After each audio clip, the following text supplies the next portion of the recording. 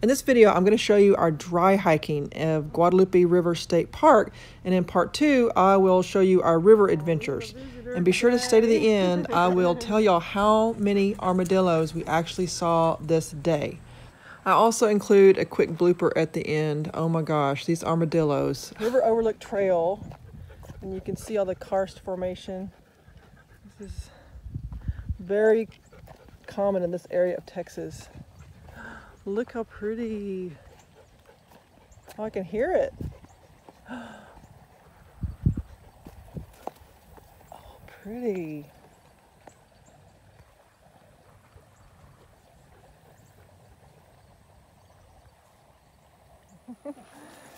They're just looking for grubs. Very alert. I'm holding. I have to put the leash behind my back so I can hold them. Where'd he go? There he is. He's digging. Look at him digging, Jupe. He's digging like you. I know. Okay, let's move along. Nope, let's move along. Whoa, whoa, whoa. Quick, quick, quick, quick. It's a nice trail along the river. You see it down there. Pretty warm today.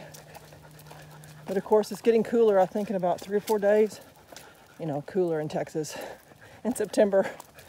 That means it's low 90s instead of upper 90s.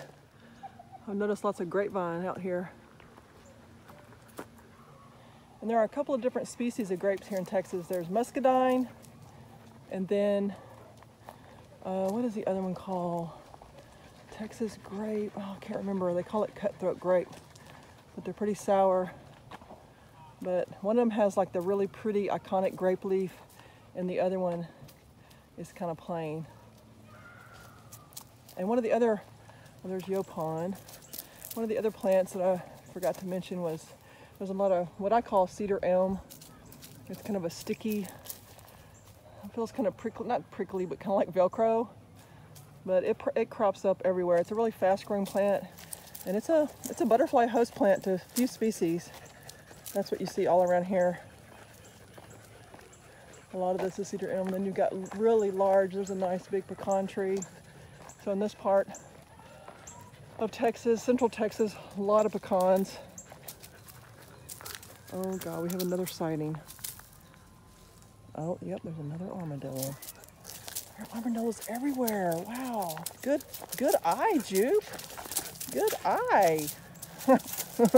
Good eye. We gotta leave it. It's just a little armadillo. That's a kind of a no. Shh. That's kind of a baby. Yeah, he's kind of a little teenager armadillo.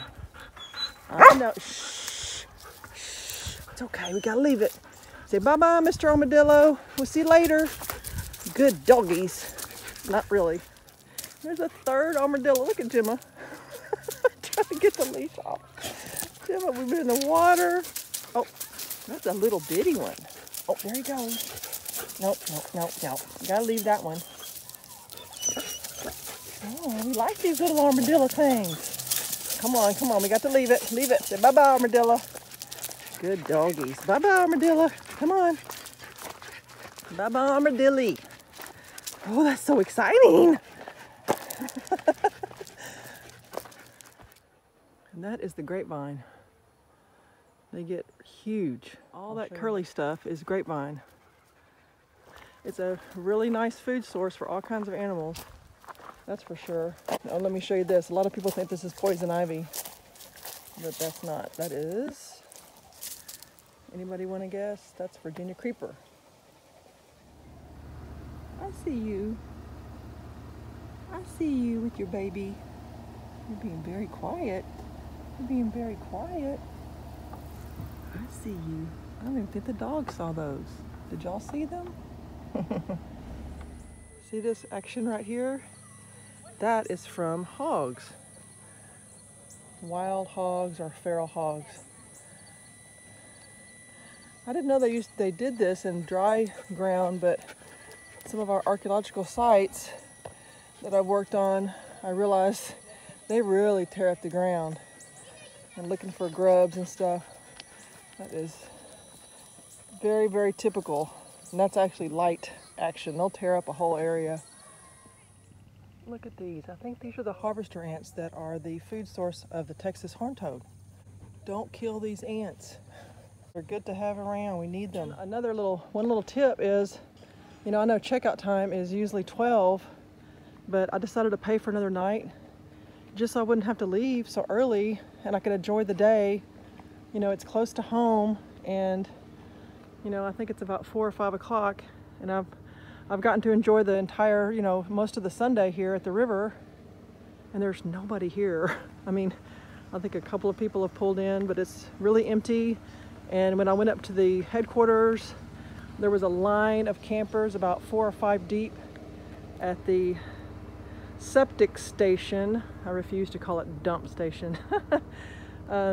And now, there's nobody around. So that's just kind of a tip. If you want to spend the extra money, why not spend the whole day instead of having your whole Sunday just kind of wasted packing up if you're close to home. So anyway, this was a fun little site, fun adventure. It's really beautiful down there. I think we counted 8 armadillos all together. And I'm all ready to go. It's getting easier, I have to say. It's getting a little easier. Shh, we have a sighting. We have a sighting. Come here, come here. Where'd he go? Where'd he go? Holy shit. Oh. You scared him. Oh, God.